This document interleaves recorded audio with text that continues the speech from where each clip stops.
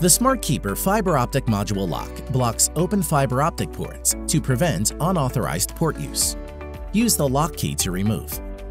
Simply insert into the fiber optic port.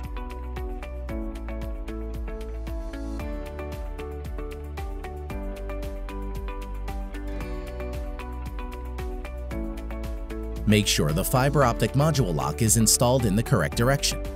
It will not be installed properly when inserted in the wrong direction. Installation direction is different on the top and bottom ports. There are 3 components to the SmartKeeper key: the open button, the side latch button, and the key header. Before inserting or removing the lock key from SmartKeeper devices, slide the open button all the way forward to close the key header. Slide the open button back slightly to engage the key header,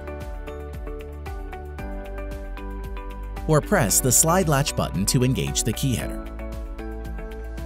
To remove the fiber optic module lock on the top row, make sure that the open button on the lock key is facing up. To remove fiber optic module locks on the bottom row, make sure that the open button is facing down. Insert the lock key into the fiber optic module lock and engage the key header. Pull the lock key out to remove the fiber optic module lock.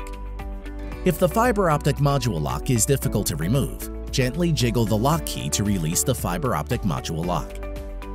Slide the open button all the way forward to disengage the key header and pull the lock key from the fiber optic module lock.